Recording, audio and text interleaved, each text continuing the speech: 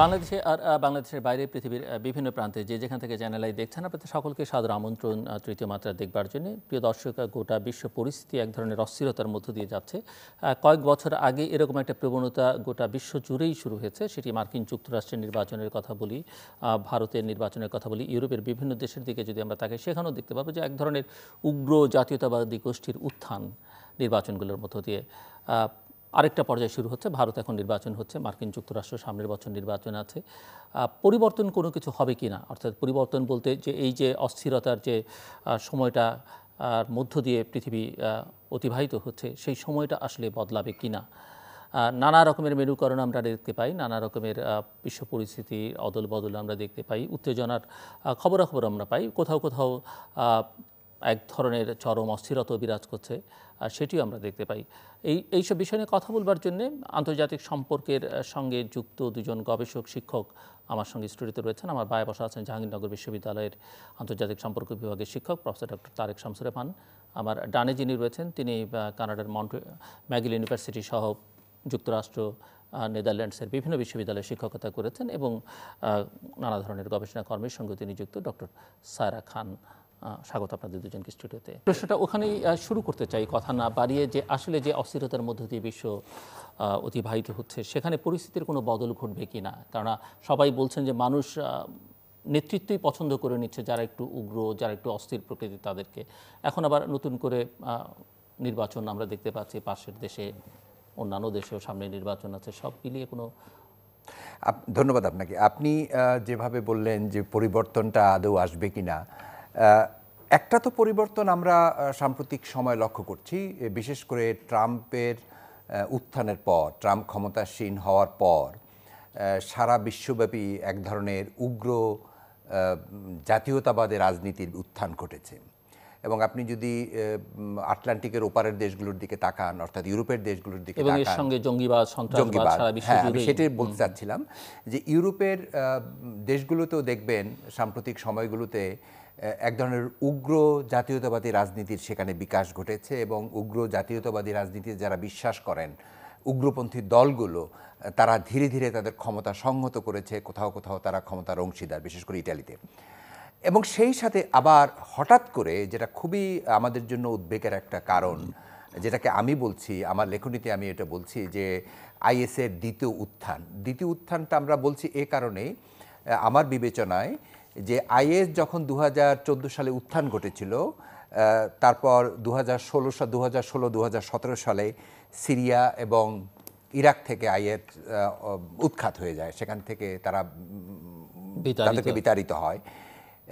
কিন্তু তখনও আমরা বলেছিলাম যে আইএসের যে মতাদর্শের মৃত্যু হয়নি। আইএস হয়তো সাময়িকভাবে পশ্চাদাপসরণ করেছে, কিন্তু তারা অন্য কোথাও তাদের ঘাঁটি গেড়েছে। বিশেষ করে আমার বইতে আমি দেখিয়েছি যে তাদের এখন নতুন ঘাঁটি হচ্ছে দক্ষিণ পূর্ব এশিয়াতে, বিশেষ করে ফিলিপাইন্সে, মিন্দানাওতে।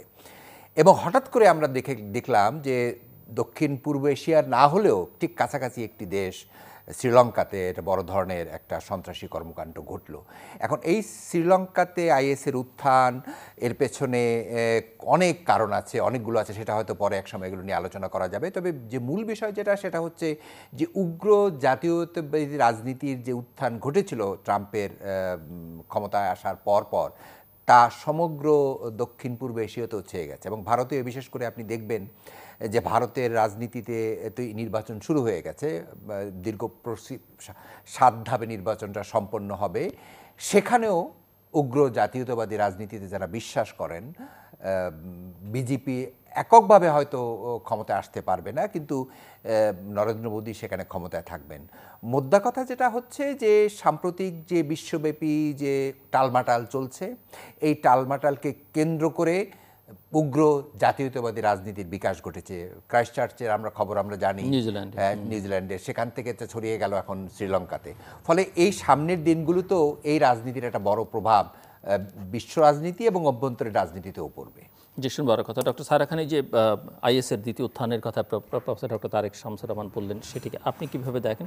এর বাইরেও আমরা যুক্তরাষ্ট্রের সঙ্গে উত্তর কোরিয়ার যে টেনশন, মাঝে মধ্যে আলোচনা, ইরানের ক্ষেত্রে একই কথা বলা যেতে পারে, সেই সব বিষয়েও অনেক সময় গোটা বিশ্বকে এক ধরনের উত্তপ্ত আবহাওয়ার মধ্যে ফেলে দেয় বা টেনশনের মধ্যে রাখে, সেগুলো আসলে কমবে কি না বা কোনো লক্ষণ আপনি দেখেন কি না? আসলে আমি শুরু করি আইএস না দিয়ে না, আমি শুরু করি স্টেট দিয়ে। কারণ আমি মনে করি যে আমরা যখন ইন্টারন্যাশনাল রিলেশনস, আপনি একজন প্রফেসর, ইন্টারন্যাশনাল রিলেশনস বলি, আমাদের আমরা খুব ইজিলি ইন্টারচেঞ্জেবলি আমেরিকান ফরেন পলিসিকে মিন করি ইন্টারন্যাশনাল রিলেশনস।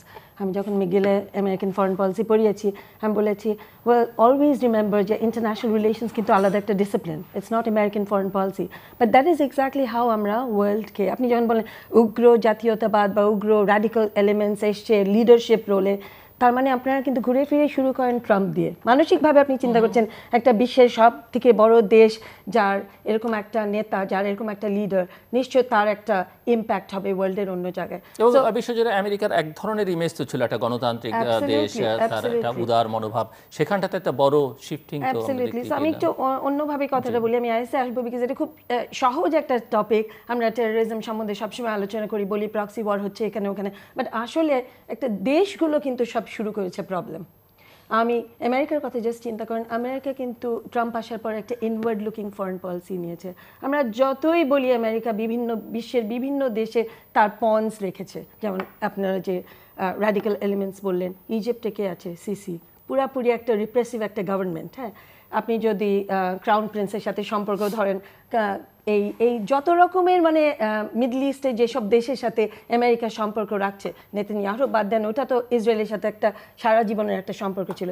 এই সব কিছু কিন্তু শুরু হয় ট্রাম্পকে দিয়ে, উইচ মিনস ওখানে একটা ইনওয়ার্ড লুকিং ফরেন পলিসি আছে, বিকজ ইনওয়ার্ড লুকিং পলিসি আছে, ফরেন পলিসির দিকে ফোকাস করে না, বিকজ অন্যান্য দেশে তার পন্স আছে। বাট আসলে কি আমেরিকা ফরেন পলিসি নিয়ে খুব কনসার্নড এখন এই বর্তমান পরিস্থিতিতে? আমি মনে করি না। আমি মনে করি আমেরিকা চাচ্ছিল for America two be great again, সেই জন্য আমেরিকার যেন আনএমপ্লয়মেন্ট রেট ডিফারেন্ট হয়, যেটা আমরা দেখলাম যে ওদের রেট অনেক ডিফারেন্ট হয়েছে। Trump is actually celebrating that, এবং ওনার ইকোনমিও ভালো হয়েছে আফটার হি কেম টু পাওয়ার। নাফটার কথা আমরা জানি, আমরা ফেন্স করার ব্যাপারেও জানি, আমরা আইএনএফ ট্রিটি থেকে বের হয়ে আসলো সেটাও জানি রাশিয়ার সাথে, আমরা এটাও জানি প্রথম এসে উনি কী করলেন, ট্রান্স প্যাসিফিক কোঅপারেশন যে ডিলটা ছিল, পার্টনারশিপ, সেটা থেকে বেরিয়ে আসলেন। এই সব কিছু বিভিন্নভাবে স্যালভেজড হয়েছে, কিন্তু ঘুরে ফিরে উনি একটাই জিনিস চাচ্ছিলেন, আমার দেশের ভিতরে আমি আগে ফোকাস করব, হ্যাঁ, which will make America great again. আপনি এখনই বলছিলেন ইন্ডিয়ার ইলেকশনের কথা, একই টাইপ জিনিস। নিউ ইন্ডিয়াতে এটা বলা হচ্ছে না in a globalised world, new ইন্ডিয়াতে বলা হচ্ছে new hope, prosperous India, let us be proud of India. সব কিছুতে মনে হয় একটা glorification of the country itself. But আমরা তো 70s দশকের থেকে আমরা কোন ধরনের ইন্টারন্যাশনাল সিস্টেমে আছি? গ্লোবালাইজ সিস্টেম, যেটার থেকে অ্যাকচুয়ালি আপনি যে আইএস বলেন আর আইসিস বলেন আর আল কায়দা বলেন আর জৈশ-এ মোহাম্মদ বলেন বা আগের লস্করে তাইবা বলেন, সব কিছু কিন্তু সূত্রপাত এসব থেকে। র্যাডিক্যাল এলিমেন্টস যখন স্টেট সিস্টেমে আসে, হ্যাঁ, এনারা সবাই এমনভাবে দেশের ভিতরে এক ধরনের একটা রিপ্রেসিভ একটা এনভায়রনমেন্ট ক্রিয়েট করেছে, যেটার জন্য র্যাডিক্যাল, অ্যাকচুয়ালি আমি গত পরশু একটা জায়গায় পড়ছিলাম, যদিও পাকিস্তানের পার্সপেক্টিভ অ্যাবাউট পুলওয়ামা, ওইটাতে যে it's a home grown thing. এবং সেটা কেন হয়েছে? বিকজ নরেন্দ্র মোদী উনি ক্র্যাকডাউন করেছিলেন কাশ্মীরে, এবং এমনভাবেই করেছিলেন যে তার হি ওয়াজ অফেন্ডেড, এই পার্টিকুলার লোক যে আতা মোহাম্মদ আদিল সাম আহমেদ, আমি ওনার লাস্ট নেম দার, রাইট, লাস্ট নেম, যিনি রিং লিডার ছিলেন এই যে কনভয়কে 40 জনকে যে মারলেন, রাইট, এবং 14ই ফেব্রুয়ারিতে। এটাকে অ্যাকচুয়ালি যদিও পাকিস্তানি পার্সপেক্টিভ, কিন্তু ভালো করে চিন্তা করে দেখেন, it could be home grown. এটা কাশ্মীরের, ইন্ডিয়ান অ্যাডমিনিস্ট্রেড কাশ্মীরে হয়েছে। সো আবার back to the state system, দেখা যায় স্টেটরা না খুব নিজেদেরকে নিয়ে concerned. After the end of the cold war কিছুটা তাও ছিল, নতুন ওয়ার্ল্ড অর্ডার হবে বুশ অ্যাডমিনিস্ট্রেশনের সময়, আমরা হ্যান্ডেল করবো ওয়ার্ল্ডের প্রবলেমস। আগে ছিল সোভিয়েত ইউনিয়ন, তার স্যাটেলাইট স্টেটস, ওই বেলারাস, কাজাকস্তান, ইউক্রেন, ওই ধরনের problems, east European কান্ট্রিজের problems, Slavia, Bosnia, ও ধরনের প্রবলেমগুলো সলভ করলেন। এইদিকে south Asia, we were dealing with our problems. At the end of the day তখন তাও সাম ডিগ্রি অফ কন্ট্রোল ছিল। এখন মনে হয় যেন, আমি আবার শুরু করছি ট্রাম্প দিয়ে, যে আমাদের জিনিস আগে চিন্তা করি। তার মানে আমরা actually we are not in a globalised world. যদি ওইভাবে চিন্তা করেন, বড় বড় দেশগুলো, বড় দেশ কি ইউএস, বড় দেশ কি, এদিকে কি ইউকে যে ব্রেক্সিটের কথা চিন্তা করেন, আপনারা শুধু আলট্রা র্যাডিক্যাল এলিমেন্টস বলেন বা অস্থিরতা বলেন বা বলেন যে এক ধরনের একটা অটোক্রেসি দেখা যায় ডেমোক্রেসির মধ্যে, আমি বুঝতে পারছি আপনি কি বলছেন, কিন্তু at the end of the day আপনি ভালো করে চিন্তা করে দেখেন ব্রেক্সিট যেটা ইউকে বেরিয়ে আসছে এটার থেকে, এটা ইটসেলফ তো আপনিও জানেন আমিও জানি, আমরা পড়াই functional integration theory of functional ইন্টিগ্রেশনের ফার্স্ট কেস স্টাডি ছিল আমাদের জন্য ইউরোপিয়ান ইউনিয়ন, যেটা একেবারেই আর নাই হয়ে গেল। নাই ইন দ্য সেন্স এখন যদি আপনি বলেন আবার ইউরোপিয়ান ইউনিয়নের সাথে হয়তো খাটে না, যদি বলেন ট্রান্স প্যাসিফিক কোঅপারেশন বা পার্টনারশিপ ডিল বোধহয় ওটার নাম, ওইটার থেকে আমেরিকা আর চায়না না থাকলে কি ম্যাটার করে না? কানাডা আছে, মেক্সিকো আছে, জাপান আছে, অস্ট্রেলিয়া আছে, নিউজিল্যান্ড আছে, সো হোয়াট, 11টা দেশ আছে, সো হোয়াট, মেইন কান্ট্রিগুলো যদি না থাকে কি আসে যায়? এখন যদি নন প্রলিফারেশন ট্রিটির কথা বলেন, ইউনিভার্সাল ট্রিটি, সব দেশ আছে কিন্তু যেসব দেশ চায় নিউক্লিয়ার ওয়েপন্স তারা নাই। Does it make any sense? তো একই কথা হলো এই যে ইউকে যে বেরিয়ে আসছে এটাও এক ধরনের একটা অস্থিরতা, যে তার মানে there is no real commitment. কিন্তু তারা তো বেরিয়ে আসছে, সেও আবার রিয়ালাইজ করলো যে আমাদের এই বেরিয়ে আসার সিদ্ধান্তটা ঠিক হয়নি। তাদের ভিতরে কি হবে আমরা সেই অস্থিরতা তো আমরা দেখতেই পাচ্ছি। এই বছরের মধ্যে আমরা হয়তো সেই জিনিসটা বুঝবো, কিন্তু at the end the entire decision to come out of it, সেটি তো এক ধরনের অস্থিরতার প্রকাশই আমরা ব্রিটেনে দেখতে পেলাম, ব্রিটেনবাসীদের মধ্যে বলি আর নাগরিকদের মধ্যে বলি, রাজনীতিবিদদের মধ্যে বলি, দেখতে তো পেলামই আমরা। না আমি মোর বলছি কি জানেন, লিডারশিপের সেন্সে, যে ওখানে দেখা যাচ্ছে যে আমরা আমাদেরকেই বড় করব, আমরা গ্লোবালাইজড ওয়ার্ল্ড নিয়ে চিন্তা করছি না, আমরা ইয়েস আমাদের এখানেও মিডল ইস্টে এই 2-3টা দেশ আছে যারা মোটামুটি ওদিকে কন্ট্রোল করবে, সাউথ এশিয়াতে ইন্ডিয়া আছে, মোদি আছে, ওনার সাথে আমাদের একটা ভালো সম্পর্ক আছে, আর ল্যাটিন আমেরিকাতে দে are not bothered right now, আমেরিকার কথা বলছি, ইউকেতে ইউরোপিয়ান কন্টিনেন্টে এতদিন অ্যাকচুয়ালি ইউকে ছিল ওদের মেইন অ্যালাই, এবং ইউরোপিয়ান ইউনিয়নে ইউকের মাধ্যমে তাদের সমস্ত ভয়েস যা বলার আছে সেগুলো ওদের মাধ্যমে হতো, যেটা এখন হয়তো বন্ধ হয়ে গেছে বা হবে ভবিষ্যতে, সেটা নিয়েও খুব একটা কনসার্ন না। আপনি নর্থ কোরিয়ার ক্ষেত্রে, যেগুলো আমি হয়তো পরে আসবো, এখানেও দেখেন খুব কনসার্ন না। নর্থ কোরিয়া যে দুটো সামিট হলো, কোনো কিছু বেরিয়ে আসলো না, he is not concern because he is actually having an inward looking policy, exactly the way আমি মনে করি একটা প্যারালাল আছে ইন্ডিয়ার ক্ষেত্রে। দেখা যায় new India, what is new India? New India in south Asia, new India in the extra regional world, new India in a globalised world, new India in the systemic level. কোন লেভেলে new India, নাকি new India only in India? আসছি আবার আপনার কাছে professor Tarique Shamsur Rahman. না, আসলে মূল কথা কিন্তু একটা জায়গাতেই আছে, আপনি যেভাবে এটাকে বিশ্লেষণ করেন, জায়গা হল একটা জায়গাতেই পরিবর্তনটা আসছে, সেটা হচ্ছে ট্রাম্পের উত্থানের পরে এই পরিবর্তনগুলো আমরা লক্ষ্য করি, এবং সেই পরিবর্তনগুলো ধীরে ধীরে আরও কনসলিডেটেড হচ্ছে। যে আপনি ব্রেক্সিটের কথা বললাম, এর পেছনেও ট্রাম্পের একটা প্রচ্ছন্ন এক ধরনেরই আছে। আপনি ইন্টারন্যাশনাল রিলেশনসের ছাত্র, আমরা ইন্টারন্যাশনাল রিলেশনসে একটা নতুন একটা কথা বলি, কোল্ড ওয়ার 2। আমরা বলছি এখন যে স্নায়ুযুদ্ধ শেষ হয়ে যাওয়ার পর, সোভিয়েত ইউনিয়নের ডিসইন্টিগ্রেশন এবং সোভিয়েত ইউনিয়নের বিলুপ্তির পর, আমরা এখন বলছি ধীরে ধীরে নতুন করে এক ধরনের কোল্ড ওয়ার ডেভেলপ করছে। এখন এই কোল্ড ওয়ার এখন মেইন অ্যাক্টরটা এখন আর সোভিয়েত ইউনিয়ন যেহেতু নাই, রাশিয়া এখন মেইন অ্যাক্টর না, এখন অ্যাক্টরটা হচ্ছে চায়না, টু কন্টেইন চায়নাকে কন্টেইন করতে হবে। এবং আমরা এই যে শ্রীলঙ্কাতে যে এত বড় একটা ঘটনা ঘটলো, আমি অনেকের লেখাতে পড়েছি, কেউ বলার চেষ্টা করছেন কোট আনকোট, যে এর পেছনেও একটা সুপার পাওয়ারের রোল আছে। রোলটা হচ্ছে কি, মার্কিন যুক্তরাষ্ট্র এখন চাচ্ছে তার এক্সটেনশন অফ ন্যাটো। আপনি জানেন যে তারা রাশিয়াকে ন্যাটোর এনলার্জমেন্ট নিয়ে কথা হচ্ছে, ন্যাটোকে সম্প্রসারণের কথা বলা হচ্ছে, এবং ন্যাটোকে নিয়ে যেতে চাচ্ছে মার্কিন যুক্তরাষ্ট্র রাশিয়ার একদম বর্ডার। আবার এটাও স্মরণযোগ্য যে ন্যাটো থেকে সরে যাওয়ার কথা ইনিশিয়াল স্টেজে ডোনাল্ড ট্রাম্প বলেছিলেন, যে বলছে খরচ তোমাকে দিতে হবে এবং আমরা তোমাদের সাথে থাকবো না। বাট তাদের স্ট্র্যাটেজি, পেন্টাগন যেটা এখন চিন্তা করছে, যে এক্সটেনশন অফ ন্যাটো, তার অর্থ হচ্ছে একদিকে রাশিয়াকে ঘিরে ফেলা, অর্থাৎ ইউক্রেনকে যদি তারা নিতে পারে, জর্জিয়াকে তারা যদি ন্যাটোর সদস্য করে নিতে পারে, তাহলে একদম রাশিয়াকে একদম থাবার মুখে রাখবে ন্যাটো। এদিকে চীন যেহেতু is coming up as a major actor, both militarily both financially, তার এত বেশি অর্থ, এবং পার্টিকুলারলি ইন্টারেস্টিংটা হচ্ছে ওইখানে কনস্পিরেসি থিওরি যারা বলেন, কনস্পিরেসি থিওরিতে বলা হচ্ছে যে আপনি এই ধরনের কখনো এক ঘটনা যখন ঘটবে, শ্রীলঙ্কাতে যেটা বলছি আমরা, তার পেছনে একটা সূত্র কেউ না কেউ এটা বের করার চেষ্টা করেন। সূত্রটা কি? সূত্রটা হচ্ছে যে যেহেতু চীন এখন তার এক ধরনের বিশালত্ব চীন দক্ষিণ পূর্ব এশিয়াতে ছেয়ে গেছে। আপনি দেখেন যে চীন সমস্ত দক্ষিণ পূর্ব এশিয়ার দেশগুলোকে চীন আপনার অর্থ দিয়ে এবং রেল কানেক্টিভিটি করেছে। এবং শ্রীলঙ্কাতে আপনি জানেন যে চীনের একটা বিশাল বিনিয়োগ, এবং চীন আপনি জানেন যে হাম্বান্তোতায় যে পোর্টটা, ডিপসি পোর্টটা চীন করে দিয়েছে। হাম্বান্তোতা একটা, যখন রাজাপাকসে প্রেসিডেন্ট ছিলেন, হাম্বান্তোতা ছিল একটা গ্রাম, সেই গ্রামকে এখন ইন্টারন্যাশনাল একটা সিটিতে পরিণত করেছে চীন। সেখানে এয়ারপোর্টটা তারা, ইন্টারন্যাশনাল এয়ারপোর্ট তারা তৈরি করে দিয়েছে। হাম্বান্তোতায় যখন চীনের সাবমেরিন আসলো, ভারতের একটা টনক নড়ল। ভারত মনে করলো যে থ্রেট টু দেয়ার সিকিউরিটি, এবং তারা যেভাবে হোক ইন্ডিয়াকে প্রেশার দিয়ে, শ্রীলঙ্কাকে প্রেশার দিয়ে সেখানে নির্বাচনের মধ্যে দিয়ে সিরিসেনাকে নিয়ে আসলো। কিন্তু সিরিসেনা প্রথম দিকে যখন সিরিসেনা আসেন, তখন কিন্তু তার একটা এন্টি চায়না রোল ছিল, কিন্তু পরবর্তীতে দেখা গেল যে তার নিজের সার্ভাইভালের জন্য শেষ পর্যন্ত তিনি চীনের সাথে একটা সম্পর্ক তৈরি করলেন। এখন কনস্পিরেসি থিওরিটা হচ্ছে এই, সেখানে যদি কোনোভাবে যদি নতুন করে ন্যাটোর এনলার্জমেন্ট এদিকে হয় এশিয়া প্যাসিফিক অঞ্চলে, কারণ আপনি জানেন যে এখন আর আলাদা করে ইন্ডিয়ান ওশেন বলা হয় না, এখন ইন্ডিয়ান এশিয়া প্যাসিফিক মার্কিন যুক্তরাষ্ট্রের তাদের স্ট্র্যাটেজির একটা অংশ। ফলে যদি কোনোভাবে শ্রীলঙ্কা এখানে একটা বেস করা যায়, স্ট্র্যাটেজিক্যালি শ্রীলঙ্কার কিন্তু অনেক ইম্পর্টেন্স আছে, এবং সেখানে যদি ন্যাটোর এনলার্জমেন্ট যদি হয় এশিয়াতে, এবং সেখানে চীন, ইরানকে কন্টেইন করার একটা ব্যাপার আছে, চীনকে কন্টেইন করার একটা ব্যাপার আছে, সুতরাং ডেফিনেটলি মার্কিন যুক্তরাষ্ট্রে এই অঞ্চলে তার একটা মানে একটা এক ধরনের কি বলে যে একটা বেইজ করার প্রয়োজন আছে।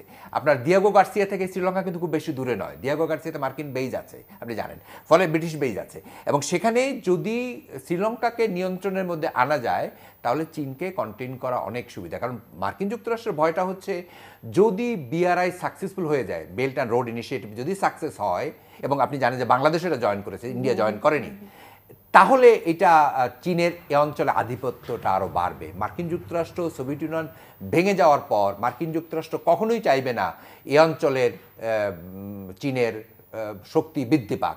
ফলে আন্তর্জাতিক পরিসরে এই মুহূর্তে রাশিয়া নাই, রাশিয়া অতটা শক্তিশালী নয়, তাদের অর্থনীতি ভালো না, সামরিকভাবেও রাশিয়া অতটা শক্তিশালী নয়।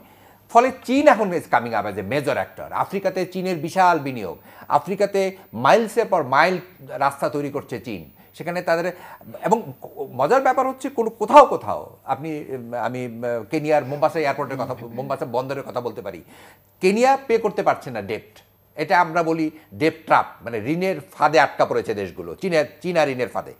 মোম্বাসা পোর্টকে চীন দিয়ে দিয়েছে, চীনের কাছে দেওয়া হয়েছে 99 বছরের জন্য, সেটা তো ঋণ শোধ করতে পারছে না। আপনি we can talk about the হাম্বান্তোতার এখন ঋণ, শ্রীলঙ্কা ঋণ পরিশোধ করতে পারছে না, হাম্বান্তোতা চলে গেছে চীনের কাছে, চীনকে 99 বছরের জন্য দেওয়া হয়েছে। ঠিক ভারত মহাসাগরের বেলুচিস্তানের পাশে গাওদার এয়ারপোর্ট কারা, গাওদার ডিপসি চালায় এখন হলো চীনারা। ফলে আপনি যদি সাম্প্রতিককালে গাওদারকে দেখেন, গাওদার তো একটা দুবাইয়ের বিকল্প হয়ে গেছে। ফলে এই পুরো অঞ্চলটা দেখা গেছে চীন ধীরে ধীরে তাদের মানে শক্তি বৃদ্ধি করেছে। এটা মার্কিন যুক্তরাষ্ট্র কখনোই এটাকে সহ্য করবে না। ফলে এই অঞ্চল জুড়ে যে একটা রাইভালরি চীন ভার্সাস ভারত, এটা আমরা আগামী দিনে প্রত্যক্ষ করব, এবং সেক্ষেত্রে ভারত মার্কিন যুক্তরাষ্ট্রের যে অ্যালাইনমেন্ট, সেই অ্যালাইনমেন্ট আরও শক্তিশালী হবে, বিশেষ করে পার্টিকুলারলি মোদী সরকারের আমলে। ফলে আগামী দিনগুলো আমাদের জন্য, যেটা বলছিলাম কোল্ড ওয়ার 2 বাংলাদেশের ক্ষেত্রে ভেরি ইন্টারেস্টিং, আমাদের জন্য এটা খুবই একটা সিগনিফিকেন্ট প্রশ্ন আপনি করেছেন। বাংলাদেশ কোন পথে যাবে? আমরা আমাদের পররাষ্ট্র একটা ভারসাম্যের, রাইট, আমি কাম টু দ্যাট পয়েন্ট। আমরা আমাদের পররাষ্ট্রনীতি খুব কারেক্টলি আমাদের মাননীয় প্রধানমন্ত্রী হ্যান্ডেল করছেন, যে টিল্টিং কারো প্রতি টিল্টিং টুয়ার্ডস ইন্ডিয়া নো, আমরা এটা ব্যালেন্স করছি, এটা ব্যালেন্সিং অ্যাক্টর। অনেকের ধারণা আমরা ডেফিনেটলি বাংলাদেশের 48 বছরের জীবনে ভারতের সাথে আমাদের সম্পর্ক অনেক ভালো এখন, এটা ভারতের হাইকমিশনার নিজেও বলেন। তো এখন আমরা চীনকেও বন্ধু মনে করছি, ভারতকেও বন্ধু মনে করছি। আমাদের যেখানে জাতীয় ইন্টারেস্ট, আমরা সবসময় আমাদের ফরেন পলিসিতে আমরা বলি ন্যাশনাল ইন্টারেস্ট হচ্ছে আমাদের প্রায়োরিটি, সেখানে ন্যাশনাল ইন্টারেস্ট যেখানে আমাদের বেশি আমরা সেখানেই যাব। চীন থেকে আমরা ঋণ নেব, কিন্তু কোনো অবস্থাতে যেন ঋণের ফাঁদে আমরা না পড়ি, সেখান থেকে রক্ষা পাওয়া যাবে কিনা? আমি আসলে আপনার একটা ব্যাপারে আমি একমত পোষণ করলাম না, যেটা হচ্ছে যে ইন্ডিয়ার সাথে আমেরিকার সম্পর্ক আরও ভালো হবে সামনে, কারণ মধ্যে কিন্তু ইরান থেকে কিন্তু ইন্ডিয়া প্রচণ্ড অয়েল নেয় এবং এখন কিন্তু আমেরিকা কন্টিনিউয়াসলি বলছে যে নিতে পারবেন না, নিচ্ছে না, কিন্তু সেটা তো একটা অনেক বড় জিনিস তার জন্য, মানে ইন্ডিয়ার জন্য তো এটা একটা অনেক বড় জিনিস, ইন্ডিয়া তো একটা প্রেসারে আছে। হ্যাঁ, এইটার সাবস্টিটিউট কি? হ্যাঁ, সো এইটা নিয়ে অনেক সামনে হয়তো আরো আলোচনা হবে। প্রায়োরিটিটা হচ্ছে কি? প্রায়োরিটিটা হচ্ছে যে আপনি আপনার ভারতের জন্য প্রায়োরিটিটা কোনটা? আপনাকে ভারত চীন আপনার বন্ধু নাকি মার্কিন যুক্তরাষ্ট্র আপনার বন্ধু? মোদী সরকারের কাছে এই মুহূর্তে প্রায়োরিটিটা হচ্ছে তার মার্কিন যুক্তরাষ্ট্র। সে মার্কিন যুক্তরাষ্ট্রের সাথে সম্পর্কটা বৃদ্ধি করবে, কারণ চীন তার পাশের দেশ এবং চীনের যে রাইজ, এটা তার জন্য একটা সিকিউরিটি থ্রেট। হ্যাঁ, তো যাই হোক, আমি আসলে আমি ইরানকে এই জন্য আনছি যে এটা তো একটা খুব ইম্পর্টেন্ট একটা মানে দেশ শুধু না, প্রবলেম এই মুহূর্তে অয়েল একটা প্রবলেম, গ্যাস একটা প্রবলেম, এবং কোরিয়ার প্রসঙ্গ আনতে চাইছি না, এবং চায়না, ইরান এবং রাশিয়ার একটা যে ট্রায়াঙ্গুলার রিলেশনশিপ, সেটাও তো আমেরিকা যথেষ্ট একটা থ্রেটনিং বলে মনে করে, তার জন্য একটা থ্রেট মনে করে। আরেকটা কথা আপনি বললেন, এগেন আমি মনে করি না, এটা আমার পার্সপেক্টিভ, নেটোর এনলার্জমেন্ট এত সহজ না। আপনি সাউথ ইস্ট এশিয়াতে নেটোকে নিয়ে বা সাউথ এশিয়াতে নেটোকে নিয়ে আসছেন এত সহজে, যে জায়গায় ইউরোপেই আসতে পারে না অত সহজে। আপনাকে একটু থামিয়ে দেই। আপনার নিশ্চয়ই মনে আছে যে ইস্ট ইউরোপিয়ান যখন ডিসম্যান্টেল হয়ে গেল, ইউরোপে সমাজতন্ত্রে যখন পতন করলো, প্রতিটি east European country has join নেটোতে join করেছে। সেইজন্য Russia, come to the point, আমাকে লেট মি ফিনিশ। প্রতিটি ইস্ট ইউরোপিয়ান কান্ট্রি যারা একসময় ওয়ারশো প্যাক্টের সাথে ছিল, রাশিয়ান সোভিয়েত ইউনিয়নের নেতৃত্বাধীন প্রতিটি ওয়ারশো প্যাক্টের দেশগুলো এখন ন্যাটোতে যোগ দিয়েছে, এক্সেপ্ট ইউক্রেন, এক্সেপ্ট জর্জিয়া। এখন সেটাই মার্কিন যুক্তরাষ্ট্র এখন চাচ্ছে যে ইউক্রেনকে নিতে, যে কারণে ইউক্রেন এখন টার্মোয়েলগুলো চলছে, এবং জর্জিয়া দুটো তো তারা চাচ্ছে। নাও কাম টু দ্য পয়েন্ট। আপনার নিশ্চয়ই মনে আছে, for the first time in NATO history, ন্যাটোর ফোর্স ডিপ্লয় হয়েছে আফগানিস্তানে, এবং মার্কিন যুক্তরাষ্ট্রের পেন্টাগনের অনেক ডকুমেন্ট আমি পড়েছি, পেন্টাগন থেকে বলা হচ্ছে, স্কলাররা বলছেন যে ন্যাটোর এনলার্জমেন্ট টুয়ার্ডস এই অঞ্চলে আফগানিস্তান, মিডল ইস্ট, এই অঞ্চলে এটা করা দরকার। সেই জন্যই নেটো এই দিকে আসবে বলে আমার মনে হয় না। নোবডি নোজ, কারণ তাদের একটা সাবস্টিটিউট দরকার। যদি তারা ন্যাটোর প্রথমবারের মতো, ন্যাটো হয়েছিল কেন? ন্যাটো হয়েছিল টু কন্টেইন সোভিয়েত সমাজতন্ত্র, সোভিয়েত ইউনিয়নকে ঠেকানো, সোভিয়েত ইউনিয়নকে ঠেকাও।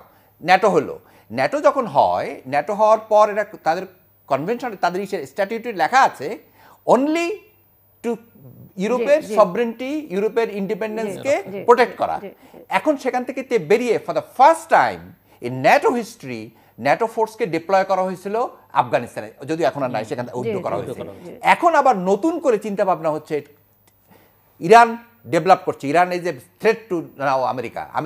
ওই যদি আপনার তেল, ওখান থেকে তেল যদি বন্ধ করে দেয় ইরান, আমেরিকা ক্রাইসিস পড়ে যাবে। মনে করি না আমেরিকার কোনো ইন্টারেস্ট এখন নেটোতেও আছে।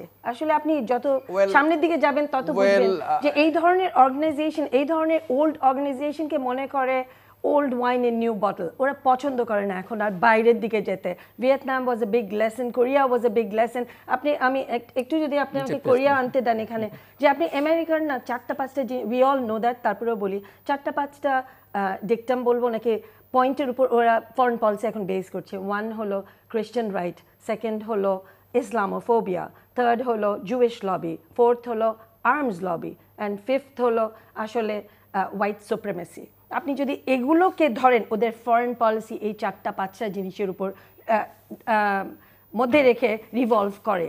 সো এইগুলো যদি ওদের জন্য ইম্পর্টেন্ট হয়, দে are not concerned about all these organisations that started as cold war organisations. Again, that is my perspective, that's how I C world politics. এখন ওয়ার্ল্ড পলিটিক্স হচ্ছে নিজের কথা ভাবছি, যেটা দিয়ে আমি শুরু করলাম, প্রত্যেকে, এবং বড় বড় দেশগুলো তাই ভাবছে, বাইরেরগুলোকে not that they don't care. আপনি আমাদের ইন্ডিয়া পাকিস্তানে যে প্রবলেম হলো, 14 ফেব্রুয়ারি প্রবলেম হলো, তারপরে অ্যাকচুয়ালি আমি সবসময় এই ক্রাইসিসকে মনে করি, ওইটা তো ওই মুহূর্তে ক্রাইসিস ছিল পাকিস্তানের জন্য না, ইন্ডিয়ার জন্য। তারপরে ইন্ডিয়া সেটাকে রিটালিয়েট করলো 26শে ফেব্রুয়ারি, রাইট, এবং করলো এয়ার পাওয়ার ইউজ করলো। সেটা করার পরে পাকিস্তান আলটিমেটলি আবার তাদেরকে কমব্যাট এই এরিয়াল কমব্যাটে তারা ওই MiG-21কে করলো, ডাউন করলো, করে পাইলটটাকে বন্ধ করে রাখলাম, 1 মার্চ শেষ হয়ে গেল, ডিএসকেলেশন হলো।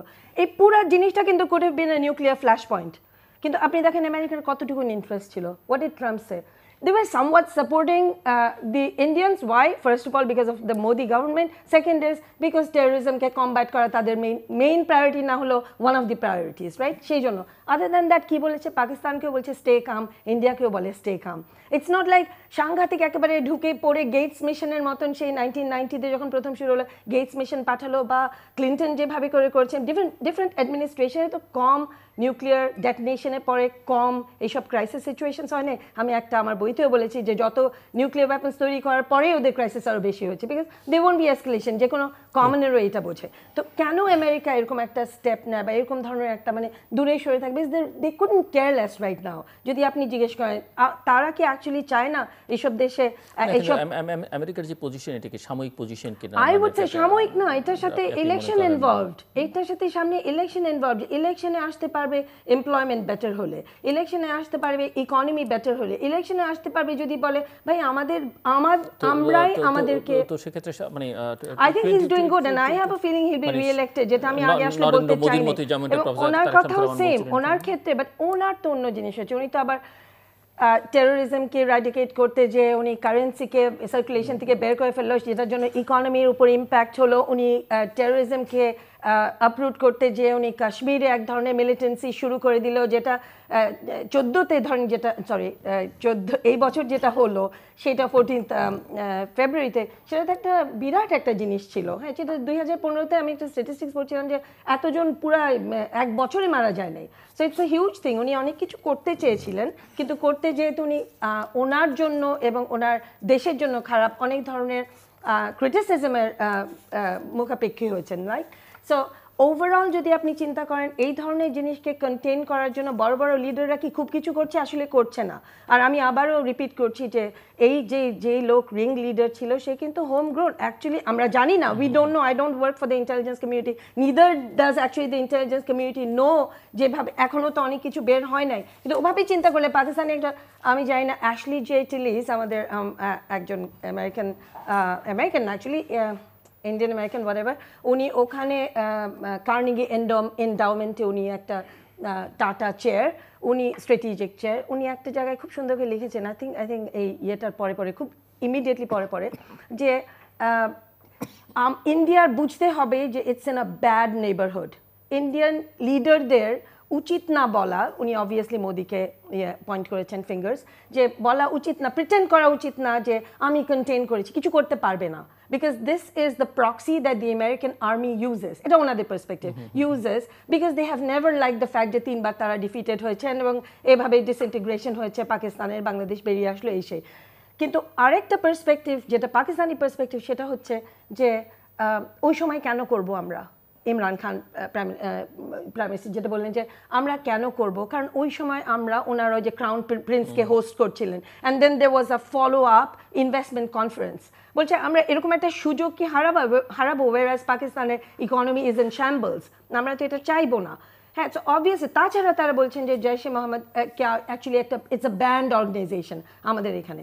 Also, he said, I'm not supporting any of these countries. I'm just saying, stating some facts. যে আপনি যদি on the balance কি দেখতে পান যে বড় পাওয়াররা দে আর নট ইন্টারেস্টেড, ওরা ওদেরকেই বলছে যে তোমরা সলভ করো। এরা বলছে Y would be do it, আমাদের এরকম একটা সাউদি একটা ক্রাউন প্রিন্স আসছে যেখানে আমাদের ভবিষ্যৎ ডিপেন্ড করে, যেখানে টার্কি আমাদের এখানে ইনভেস্টমেন্ট করতে চাচ্ছে, নতুন করে ইরান করতে চাচ্ছে, আমরা সেখানে কেন আমরা এরকম একটা সিচুয়েশন ক্রিয়েট করবো, ইমরান খান সেটা বললেন। আর ওইদিকে ওনারা বলছেন যে আমরা তো এই সিচুয়েশনটা আমাদের এই সিচুয়েশনটা তো পাকিস্তান সব সময় কন্ট্রোল করেছে, it is a proxy, terrorism is a proxy for Pakistan, because Pakistan state লেভেলে কিছু করতে পারে না, ওই লেভেলে একটা কিছু করে একটা অস্থিরতা, আপনি যে শব্দটা দিয়ে শুরু করেন, একটা অস্থিরতা শুরু করে দেয়, যেটা নাকি একটা ক্রাইসিস শুরু করে, ওরা জানে ওরা লাইমলাইটে আবার আসবে, আবার ইন্ডিয়ার যে পলিসি নিয়েছে আইসোলেশন সেটা হবে না, আবার পাকিস্তান আবার সামনে চলে আসলো। বাট দেন ইমপ্লিকেশন যদি চিন্তা করেন, ওই মোস্ট ফেভার্ড নেশন স্ট্যাটাস থেকে বের করে দিল পাকিস্তানকে, যেটা 96 থেকে একটু বেটার সিচুয়েশন হচ্ছিল। So is again back to that state level thing, is America concerned about it? না। আপনি চায়নার কথা আনলেন, আমি আবার রিপিট করছি, অফকোর্স চায়না ইনভেস্টমেন্ট এনফোর্সমেন্ট করছে বিভিন্ন জায়গায়। চায়না অ্যাকচুয়ালি ইনফ্রাস্ট্রাকচারও ইনভেস্ট করছে। চায়নার বিভিন্ন দেশের হোটেল দেখলেও মনে হয় চায়না। আপনি কালকেই নিউজে ছিল যে চায়না আফ্রিকাতে যে একটা মিলিটারি বেস ক্রিয়েট করছে, এগুলো তো ভীষণ একটা অস্থিরতার কারণ আমেরিকার জন্য।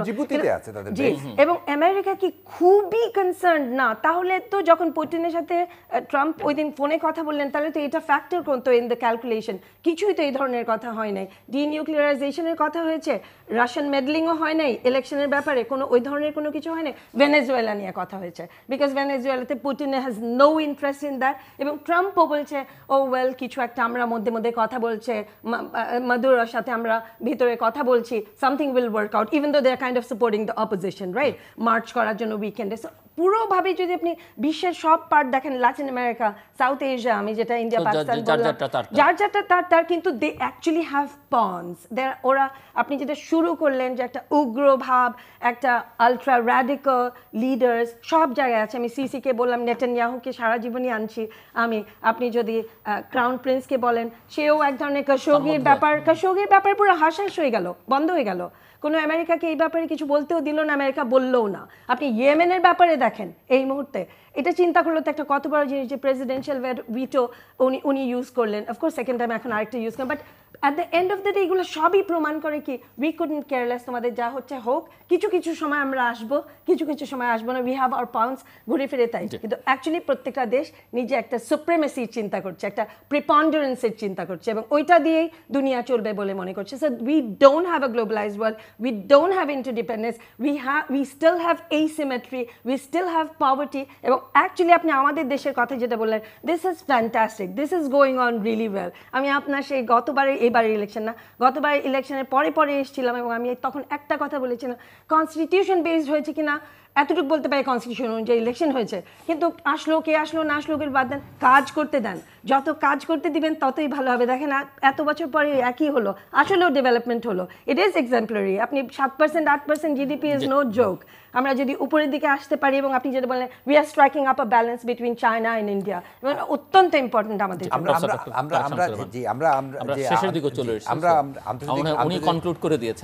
আমার মনে হয় আন্তর্জাতিক রাজনীতি নিয়ে আলোচনার সময় এই মুহূর্তে বোধহয় একটু ভারতের নির্বাচনটা নিয়ে একটু বোধহয় কথাটা বলা প্রয়োজন, কারণ আমাদের জন্য এটা অত্যন্ত গুরুত্বপূর্ণ।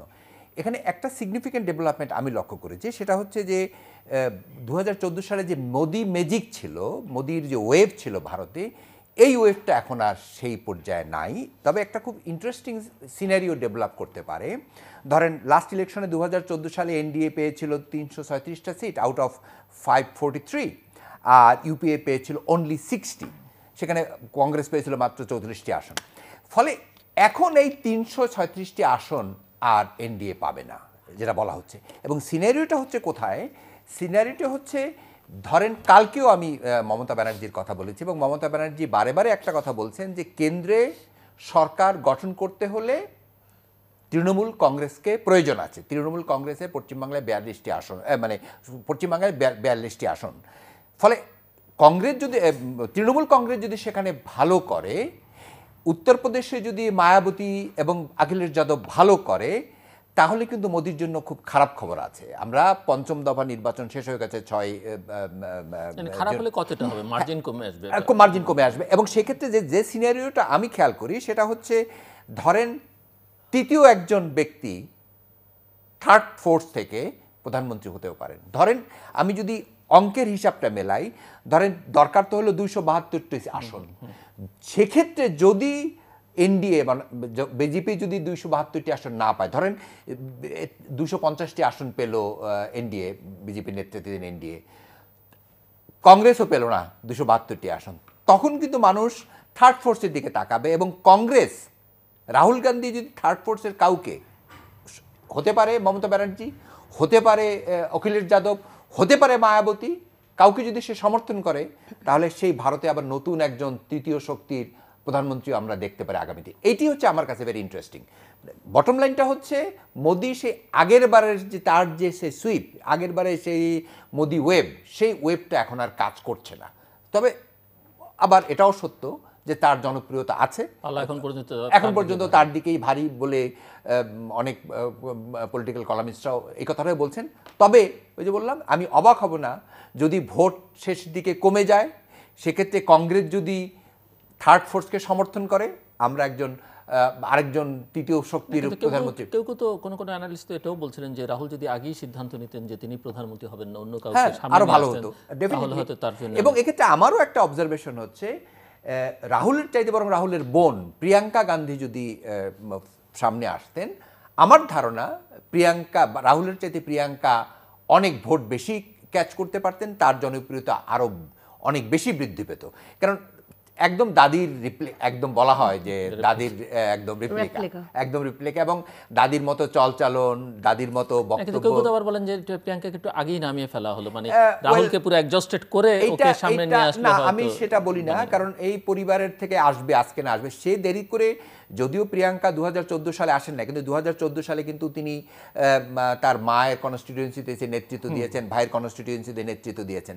তিনি দেরি করে আসলেন, তিনি আরও একটু ওয়েট করবেন, কারণ তার সমস্যা হচ্ছে তার হাজব্যান্ডকে নিয়ে। তার হাজব্যান্ড নানা অভিযোগে অভিযুক্ত, ফলে তিনি চাচ্ছেন না এই মুহূর্তে আরও বেশি জড়িয়ে যেতে। কিন্তু তারপরেও তিনি এসছেন, কংগ্রেসের এখন ওয়ান অফ দ্য সেক্রেটারি তিনি, এবং আমার তো ধারণা ভবিষ্যৎ কংগ্রেসে তার দিকেই তাকাবে। কারণ কংগ্রেস ভালো করতে হলে আরেকজন ইন্দিরা গান্ধীর প্রয়োজন আছে ভারতে, এবং সেই ইন্দিরা গান্ধী হতে পারেন প্রিয়াঙ্কা গান্ধী। জি, আপনি কি এক লাইনে কিছু যোগ করতে চান? মানে শুধু একটাই, মেবি আমি বাংলাদেশ সম্বন্ধে একটা কথা বলতে চাই। সেটা হচ্ছে যে আমি আসলে যত আমাদের দেশ দেখি এখন, তত আমি ভাবি যে ডেমোক্রেসি যে একই আকারে হতে হবে, একই শেডে হতে হবে, একই টাইপ হতে হবে, এমন তো কোনো কথা নেই। এত কথা হয়, অ্যাগেন আমি আওয়ামী লীগও করি না, বিএনপিও করি না, জাতীয় পার্টিও করি না, কিছুই করি না, আমি একাডেমিক। কথাটা এই জন্য বললাম যে এই 6-5 জন নিয়ে এত কথা, বিএনপি নিয়ে অমুক সমুক, যদি ব্যাকবোন না থাকে, যদি একটা পার্টির যদি স্ট্রেংথ না থাকে, নাই বাসলো, আর যদি আসলোই তাদের রিপ্রেজেন্টেশন হচ্ছে। আসল কথা কিন্তু ডেভেলপমেন্ট, আসল কথা কিন্তু মডার্নাইজেশন, আসল কথা কিন্তু ফরেন পলিসি। ওই যে আপনি বললেন ন্যাশনাল ইন্টারেস্টকে ফোকাস করে ফরেন পলিসি পারসিউ করা, এইটার মতন মানে বুদ্ধিমান জিনিস আর কিছু হতে পারে না, যেটা অন্য দেশ করছে। তাদেরকে আমরা কিন্তু আলট্রা ন্যাশনালিস্ট বলছি, সেকুলার ট্রেন্ড তাদের নাই। কোনো দেশে হিন্দুইজম, কোনো দেশে হোয়াইট সুপ্রিমেসি অ্যান্ড ইসলামোফোবিয়া, কিন্তু আমরা কিন্তু মোটামুটি সব কিছু মিলিয়ে একটা আছে। এটা কিন্তু একটা সাংঘাতিক ভালো একটা ট্রেন্ড, এবং এটা যদি চলতে থাকে, এগেন যে কোনো পার্টি আসতে পারে, সব পার্টি বসতে পারে, না বসতে পারে, ডেমোক্রেসি চললেই হলো, আমাদের সেইডে চলবে। ধন্যবাদ ডক্টর সায়রা খান এবং প্রফেসর ডক্টর তারেক শামসুর রহমান। মূল কথা হচ্ছে যে আসল কথা কি, অনেক কথাই হলো, আসল কথা হচ্ছে মানুষ শান্তিতে থাকতে চায়, স্বস্তিতে থাকতে চায়, মানুষ উন্নয়নও চায়, এবং একই সঙ্গে মানুষ তার চিন্তার স্বাধীনতা, সে স্বাধীনভাবে চলতে চায়, স্বাধীনভাবে মত প্রকাশ করতে চায়, এবং শান্তিটা শুধু নিজের ঘরের মধ্যেই সে দেখতে চায় না, পৃথিবীর অন্যান্য জায়গায় শান্তি থাকুক সেটি চায়। কারণ হচ্ছে তার পরিবারের কোনো না কোনো সদস্য, সেটি একবারে কোর পরিবারের হোক, এক্সটেন্ডেড পরিবারের হোক, পৃথিবীর কোথাও না কোথাও আছে, এবং অন্য দেশের অস্থিরতা নিজের দেশকেও কোনো না কোনোভাবে প্রভাব বিস্তার করে। দর্শক, আমাদের সঙ্গে থাকবার জন্য অসংখ্য ধন্যবাদ। আপনাদের সবার জন্য শুভকামনা।